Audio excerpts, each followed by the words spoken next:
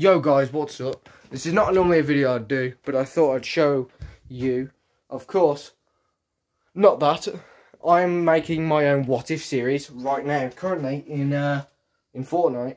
The whole thing will be done in Fortnite. I know it's not that good when it's in Fortnite, like the other films, but it's What If, and the What If series was actually cartoonish.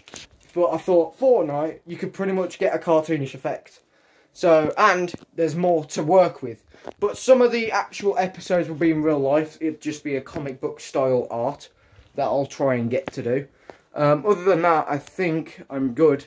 What If will be starting now. It will be released after Harbo, all the episodes.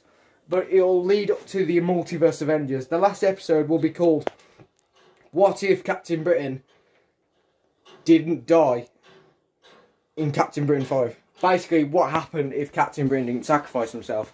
Instead, he just defeats Ultron, takes the stones.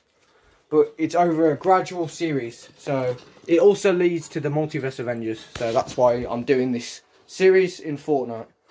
And some of it will be real life, don't worry. I've got a comic book style art that I'll use for these, to make it look What If. And the Watcher, I don't know who's going to play him. I think you will be perfect, Ron, if you want to do it again. But it'll be for six or seven episodes.